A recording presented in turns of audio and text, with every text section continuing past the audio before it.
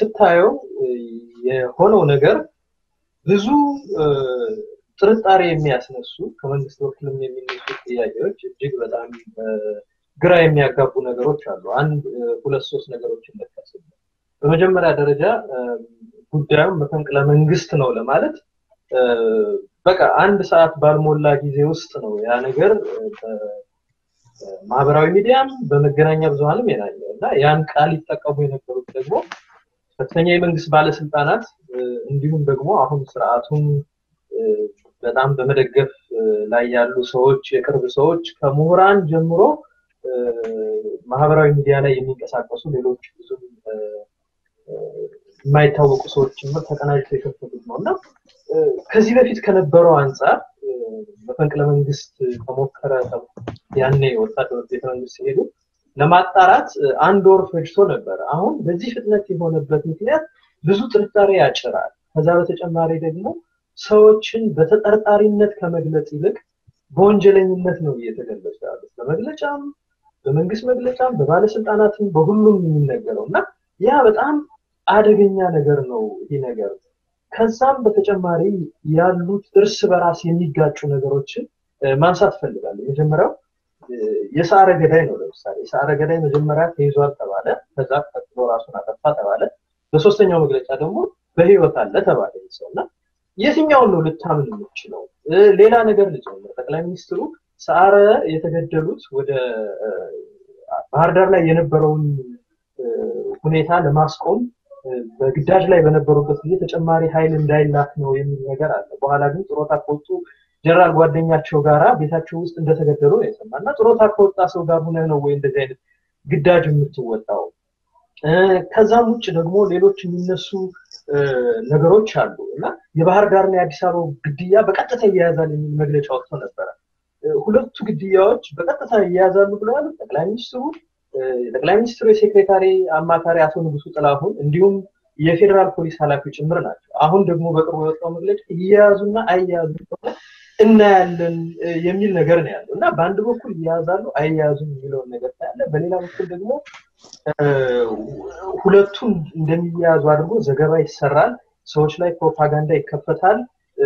በተጠርጣሪነት ሳይሆን በወንጀለኝነት ይገለጻል እነዚህ ሁሉ አደገኛ ናቸው ከዛ ተከትሎ ደግሞ እየተካሄደ ያለውን ስርዓት ተመልከት እነማን ናቸው እየታሰሩ ያሉት የማነጣጠር ለይቶ ለካሜራ ይሄንን መሰረት አድርጋችሁ ይሄንን መሰረት አድርጋችሁ የጠየቃችኋቸው ጥያቄዎች ምንድናቸው ለምንድነው ይሄንን እንትን ማድረግ የፈለኩት እንዳልኩት በብዙ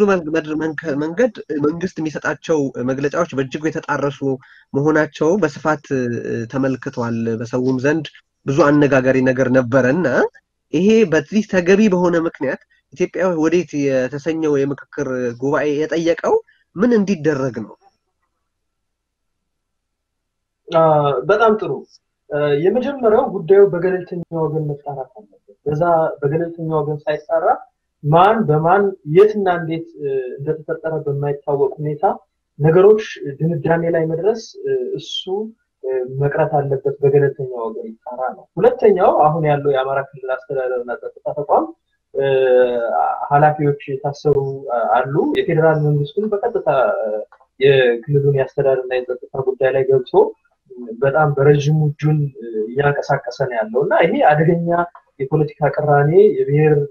ጥላቻ እና ግጭት እንዲሁም ለሀገር ደህንነት አደጋ የሚያስከትል ስለሆነ ይሄ ወደ ክልሉ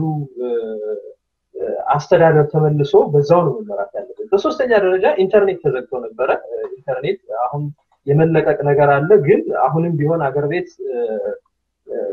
ዋይፋይ ያላቸው ሰዎች ካልሆኑ በስተቀር ለምሳሌ እኔ ባህር ዳር አካባቢ ያሉ ሰዎችን ኢንተርኔት እንደማያገኙ አረጋግጫለሁ በግል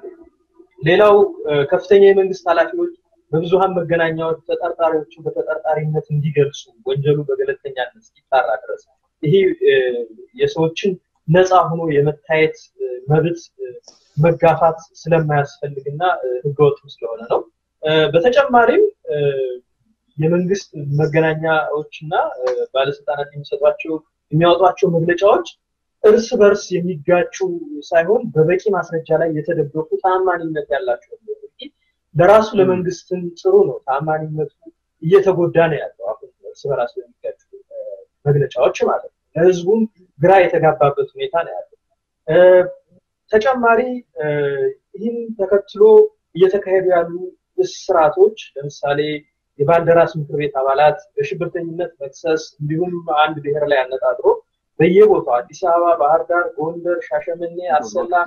በእነዚህ ቦታዎች ሁሉ ሰፊ የማዋከብ የማሰር የማነጣጠር ልክ የአማራ ብሔር